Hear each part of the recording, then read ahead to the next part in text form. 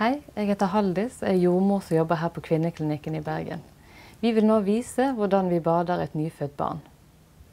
Man skal alltid passe på å støtte hodet til barnet godt når man løfter det.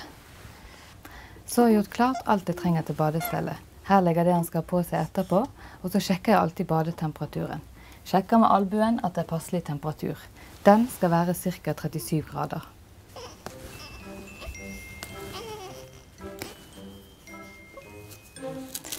Man tar av bleien, så kan det av og til være, her ser dere det er litt sånn rødlig, sånn rustflekker. Det er mange foreldre som lurer på hvorfor det er sånn.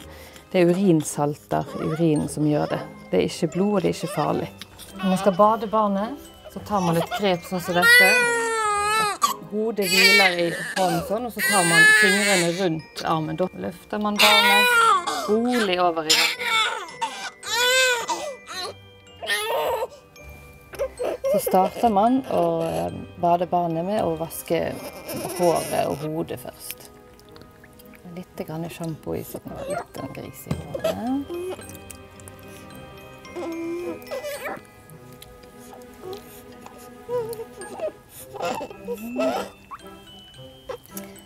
Av og til kan det ligge litt sånn melkerester og sånn i valken under haken her. Det er lurt å vaske det vekk. Vaske litt under armene. Det er helt greit at navlestumpen til barnet kommer under vann. Tørker vi godt etterpå.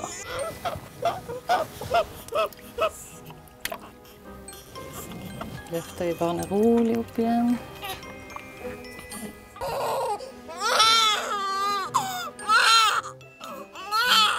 Begynner vi også å tørke barnet.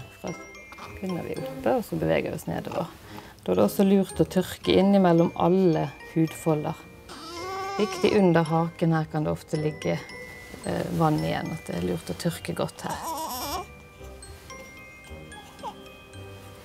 Man bare tørker godt rundt navlen. Den vil tørke inn og falle av en ukes tid etter fødselen. Det kan komme litt sånn blødning rundt her, og det bare tørker man vekk med en kompress eller litt gassbind. Man helst ikke bruke bomull, for det kan loe.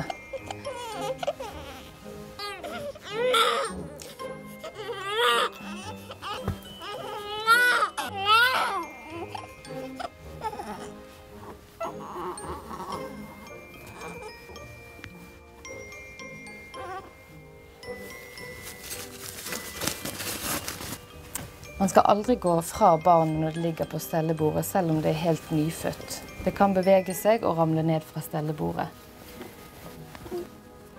Så hvis man trenger å finne noe mer utstyr, her legger man en hånd, og så finner man det man trenger. Hvis man må gå fra stellebordet, så tar man alltid barnet med seg.